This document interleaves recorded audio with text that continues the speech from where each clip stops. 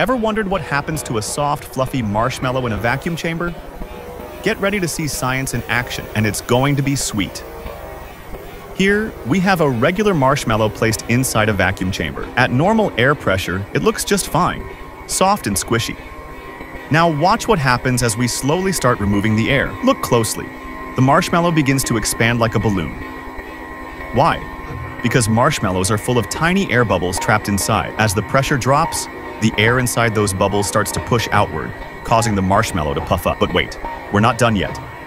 Now, as we let the air back into the chamber, boom, the marshmallow shrinks back down, and sometimes even ends up smaller than before.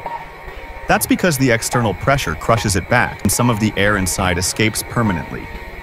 It's a fun and simple way to understand air pressure, gas expansion, and how materials react in a vacuum, like what you saw. Then hit that like, share, and subscribe button for more cool science shorts.